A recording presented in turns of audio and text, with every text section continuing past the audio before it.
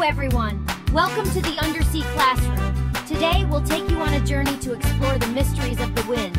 Are you ready? Let's dive in.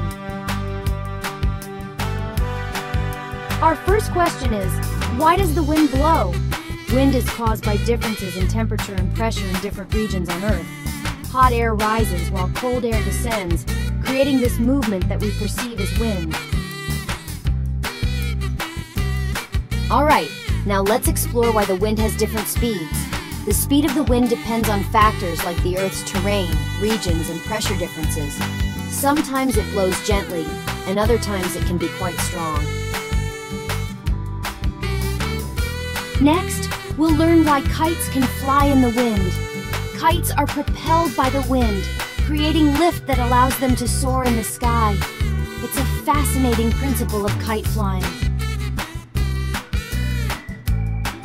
Let's discover why windmills rotate. Windmills use the power of the wind to spin their blades. When the wind blows against the blades, it causes them to rotate, which can then drive mechanical devices like water pumps or generators.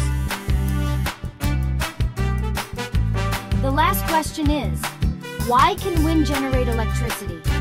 Wind turbines harness the wind's energy to turn their blades, which are connected to generators, producing electricity. So the wind not only flies kites, but also provides us with power.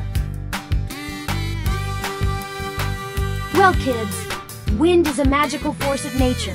Keep your curiosity alive and continue exploring the mysteries of nature.